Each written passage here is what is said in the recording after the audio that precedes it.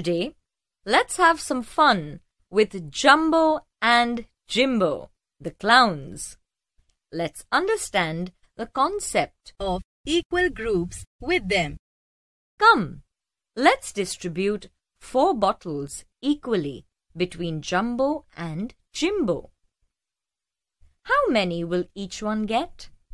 1, 2. 1, 2.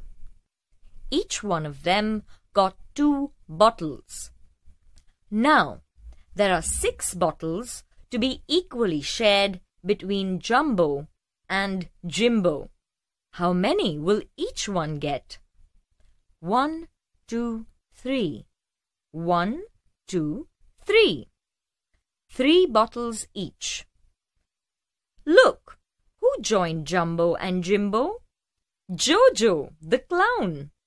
So, now we need to distribute 9 bottles equally between Jumbo, Jimbo and Jojo. How many will each one get? 3 bottles each.